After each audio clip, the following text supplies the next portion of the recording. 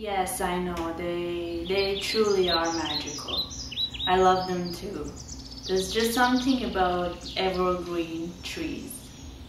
I don't know, I can't describe it, but they're very special. They just represent such power, you know. Pine trees, cedar trees. And to see throwing them out like a day after, it's so painful. It truly is. And the reason I didn't want to say this story because it's a sad story. I mean, I wish I had a truck so I could grab all these trees, and I don't know how you can't save them, but you can reuse them. Their needles, you can burn them to dry them, burn them to cleanse your home, your aura, the energy of your house.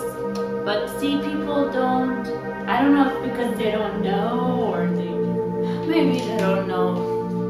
Anyway, long story short, I went for a walk on December 26th because I love to walk. I can walk for hours and miles and kilometers. It was gorgeous. It was snowy white. Everything was, trees were all covered with snow. It looked like a scene from the movie Narnia. If you don't know, I don't know if you know Narnia.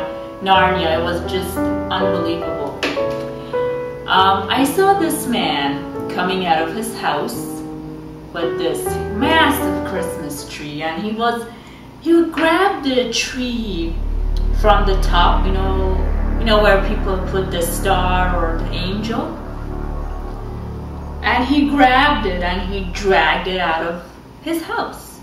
And it was heavy, so he somewhat threw it in front of his front yard grass.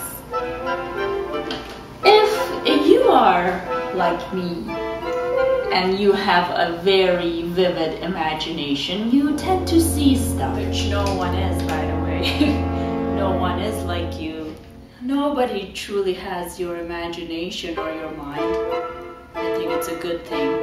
Can you imagine? Can you just imagine?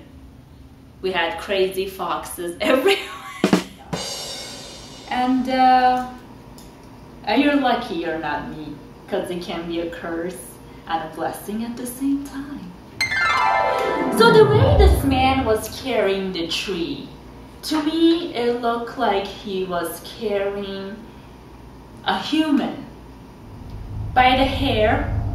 Let's say a human who's been beaten, grabbing it by the hair and dragging it and throwing it to the curb.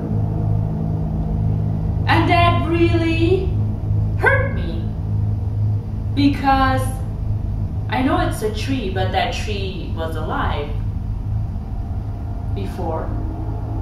So I said, excusez-moi, monsieur. He said, what do you mean? I said, I understand it's December 26th, but don't you want to keep the tree for like at least another month? And then he said, well, who are you? I said, I live in the neighborhood. I don't understand. Why would you want to throw the tree out? I mean, it's gorgeous. So he said, if you want it, take it. I said, I wouldn't take that because it has your energy in it and your family's energy, and I don't like it. Oh boy, you really are a firecracker. That must have made him mad. He's offering you the tree. So he said, why don't you get off my property before I call the cops? I said, I'm really not on your properties. I'm on your sidewalk. You can do whatever you want. I just need to get the point out. He said, well, I'm not the only one. Don't you see all these trees on the grass? I said, oh yes, you're right. It seems like you're not the only one. How tragic. Anyways, that really was it. I know it may not be the biggest deal for everyone. People who are not so interested in nature may not see this, but to me, I think,